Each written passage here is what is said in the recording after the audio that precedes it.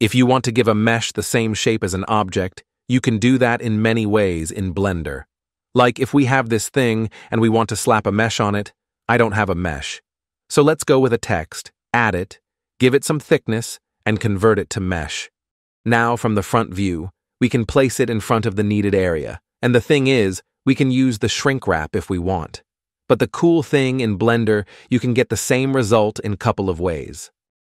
If we select the faces behind the text, Shift D to copy it, then hit P to separate it from the mesh, we can, while this in place, go to the data, and in the shape keys area, hit the plus icon twice, thus adding 2 keys basis and key 1.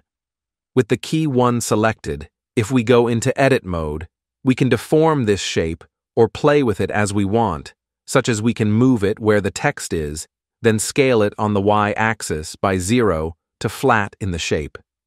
Yet, if we clicked out of edit mode, the shape will go back to its original location. Still, we can take it between the 2 forms with the key 1 value, but you're probably still not seeing it.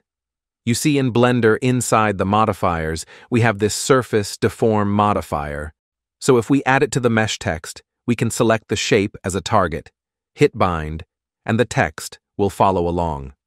Keep in mind, if you want to change anything afterward, hit unbind first, do your thing, and then bind it again.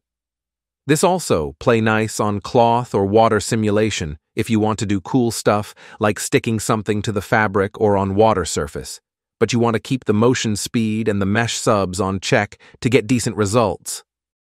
That's it. Hope you enjoy this one. Like and sub if you're still here, and until next time, stay sharp. Goodbye.